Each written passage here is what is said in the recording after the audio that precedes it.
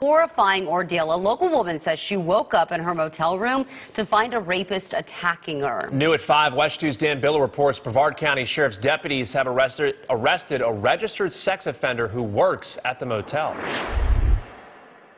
36-year-old Ira Davis has already served a prison term for rape of a victim under 16. He was released last year and found work at a Cocoa area motel where investigators say he met a woman who was staying there.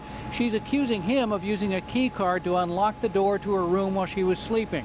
She says she awoke to find Davis sexually attacking her and she fought him off. Investigators believe they found confirmation of her story, what they think is Davis's shoe print in the room, and an electronic record that the door had been unlocked by a management card, not a guest card. The victim also knew Davis's name and what he was wearing.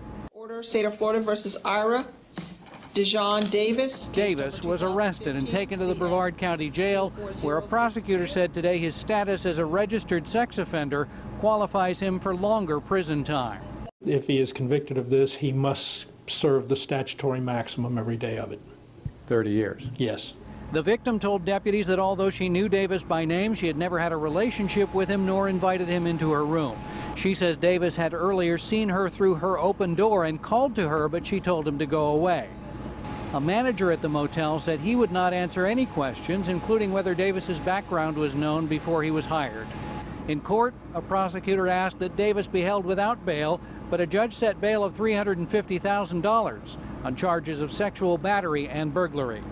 If Davis is able to make bail, he'll be put on house arrest with a GPS monitor, and the judge has ordered him not to have any contact with the alleged victim. In Sharps, Brevard County, Dan Biller, WESH 2 News.